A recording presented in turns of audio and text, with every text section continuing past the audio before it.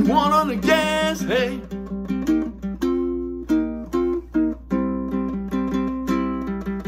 Well, there's too much traffic and I can't pass, no.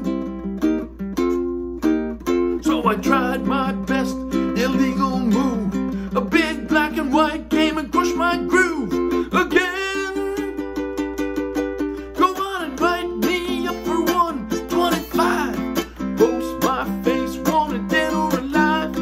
Take my license and all that jive. I can't drive 55, no.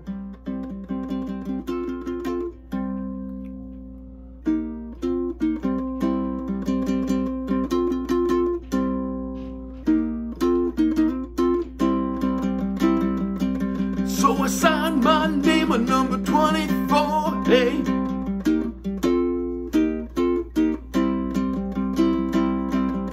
And the judge said, boy, just one more, huh?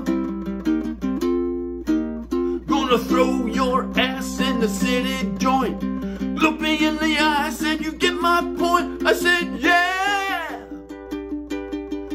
Write me up for 125. Post my face, wanted dead or alive. Take my license, all that jive. I can't drive 55.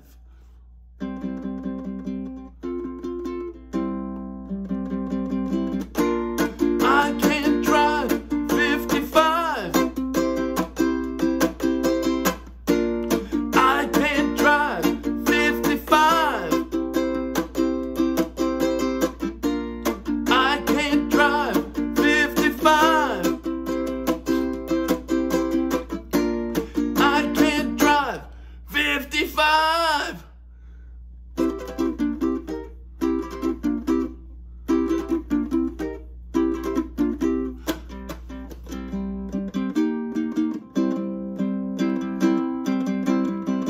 When I drive that slow, you know it's hard to steer.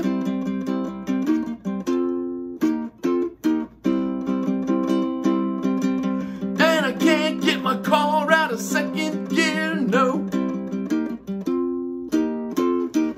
Used to take 2 hours, takes all day. Took me 16 hours to get to LA. Go on and write me up for 125. Post my face, wanted dead or alive. Take my license, all that jive. I can't drive 55.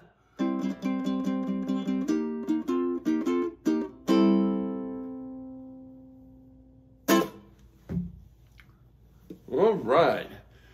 That was I Can't Drive 55, Sammy Hagar's famous protest song about that 55-mile-per-hour speed limit that was going on in this country back in the late 70s and 80s. This song was from 1984.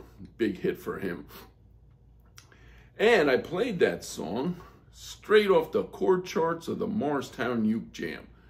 So check out that video link. Download the free ukulele song sheet, and you can play I Can't Drive 55. And if you're going to be in Morristown, New Jersey on the first Wednesday of any month, come on out and join us at the Morristown Uke Jam. We'd love to see you there.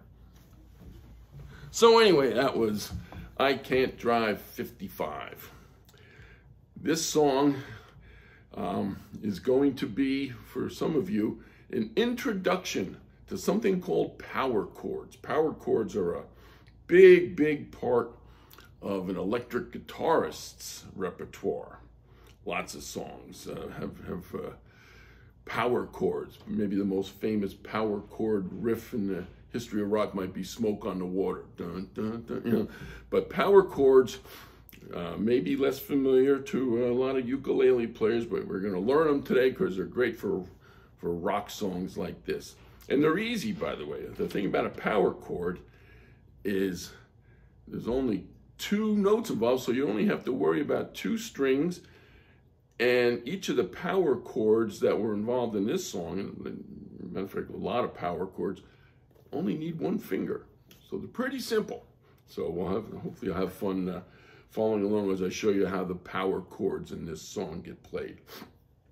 So we will talk about that. We'll talk about the power chords. There's also parts of this song where I switch off to regular chords, so we'll go through what the chords are there. And then we'll also talk a little bit about the strum pattern for this song. Okay, so let's start. Let's talk about those power chords that you saw me playing throughout a big part of this song. And when I was playing these chords, I was just playing the bottom 2 strings. And I want to make a point right now.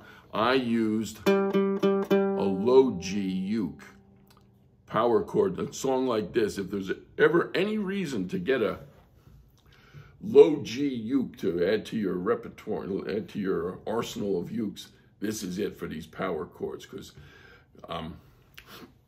you'll see as we go through this. The first chord that appears, the power chord, is a C. And a power chord C is no left hand whatsoever. These 2 strings. And again, let me show you, let's get to the point right now. I'll show you why I chose a low G uke.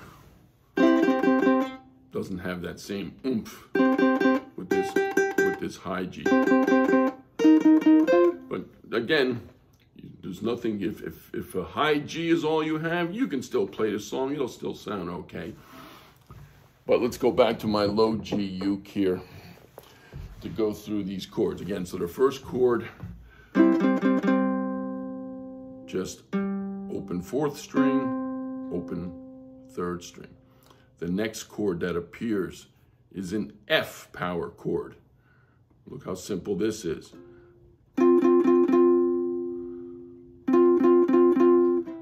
Just clamp your index finger, whatever finger you want, on those 2 strings and go.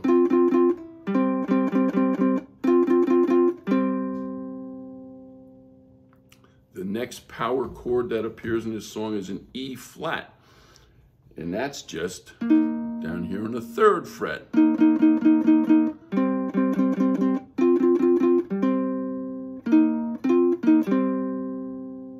So it's all very simple. It's all done on these 2 strings. And it's just one.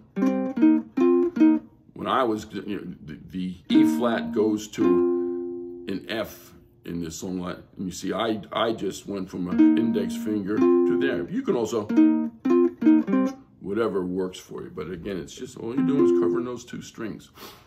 And then the last power chord that appears in this song is a G. Same thing, up here in the 7th fret, at the end of each verse. So there's your power chords.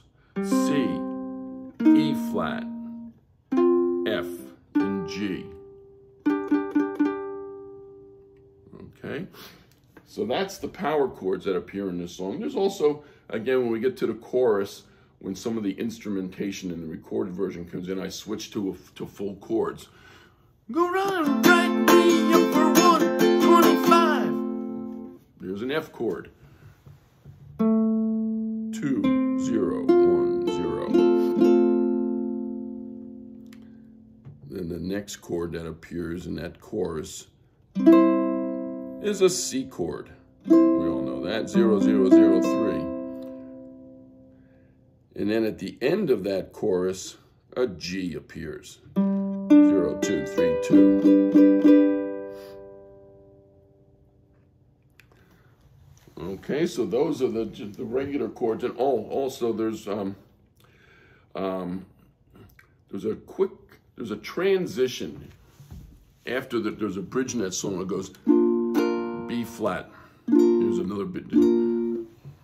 Remember this chord? You probably all know this one. 3, 2, 1, 1. That's a B flat chord. And that appears in the bridge. I can't drive 55. I slid up here for the C, but you can do I can't drive 55. I can't drive 55. So it's your choice if you want to go to this C or just hold this shape and go, because that's a C also. Just take your B flat and slide it up 2 frets. So either way works just fine there.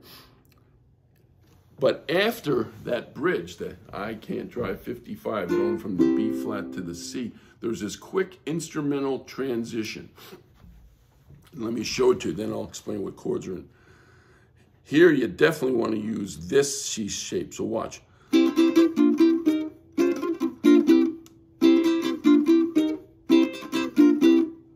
Let me slow that down. Here's that C. 5 quick strums, down to the B flat, back to the C, and then up here, this is an E flat. Most of you probably know this E flat. 0, 3, 3, 1. But here, with this quick, because this goes very quickly, so you want to.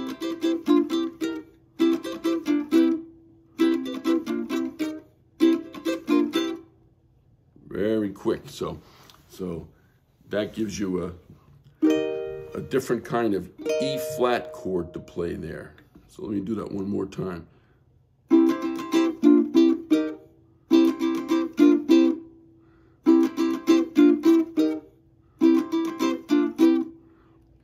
And since we're talking about this transition, let's do the strumming pattern right now. Since there's 5 very quick strums of that C. Down, up, down, up, down. Down to the B flat, down, back to the C. I did all down strokes.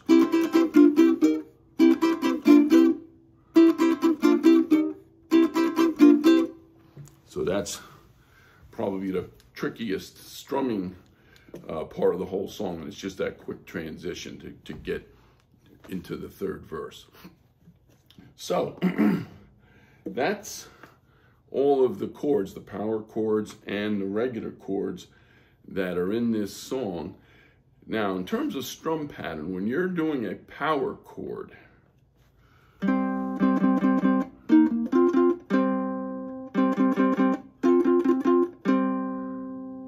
it's really best to do all downstrokes, because again, they're named power chords for a reason. You want a strong stroke. You really can't get that with an upstroke. So during the introduction and the verses, 1 foot on the brake, 1 on the gas, hey.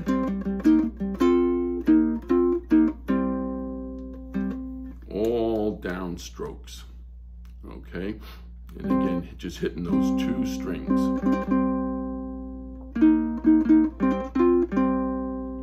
Down all the way. Now, when we get to the chorus, you can do a more normal, if you will, strum pattern. So write me up for 125, post my face, wanted dead or alive, take my license. What I'm hearing myself doing is a quick upstroke.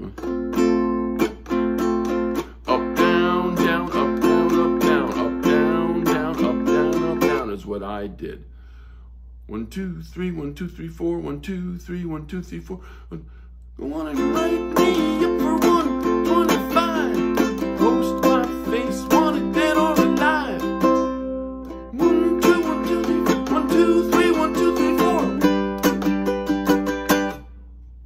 So that's a fairly common strum pattern that you've probably all done already. So again, that's a little different from the straight power chord. Okay, so, and that's really it. So, you know, in the power chord sections of the song, go with all down strokes, and then go with them just a straightforward 1, 2, 3, 1, 2, 3, 4, 1, 2, 3, 1, 2, 3, 4 strumming pattern in the chorus. And that's it. You'll be able to play I Can't Drive 55, and you'll learn a little something about power chords. And again, there's no shortage of songs, especially rock songs, where power chords come into play. And as you saw, they're simple. 2 strings, 1 finger. So have fun singing I Can't Drive 55.